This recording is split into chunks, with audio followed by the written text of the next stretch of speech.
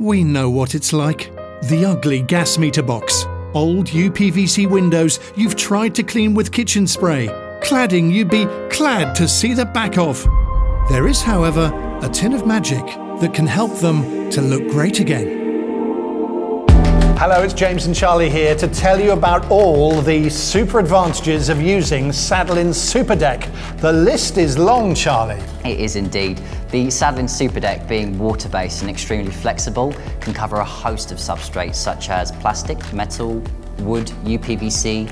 There isn't much the paint can't do, to be honest, James.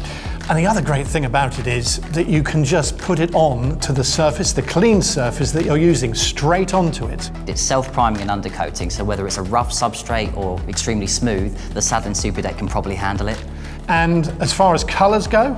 It's got a massive colour range by default. If you can't find a colour you like in there, you can have it mixed to any rail shade, so the options are limitless.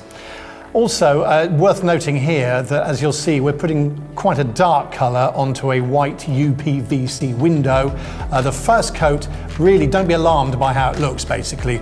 It's acting as your primer, as the key for the second coat, which then does look fantastic.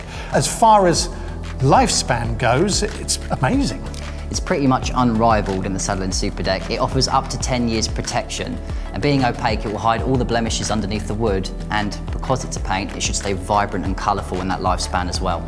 Are there any surfaces and substrates that it shouldn't be used on? Yes, so we've tried and tested on decking and polished concrete, and we have to say we wouldn't recommend it for those areas, but if it hasn't been tested, it is well worth trying.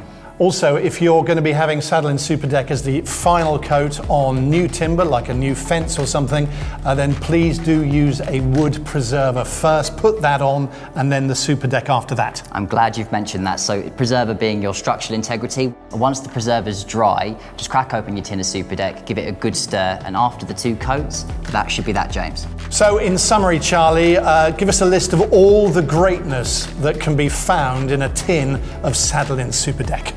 Well, it is low VOC, water-based formula, multi-surface, self-priming and undercoating, available in a huge range of colours, extremely durable, extremely flexible and breathable.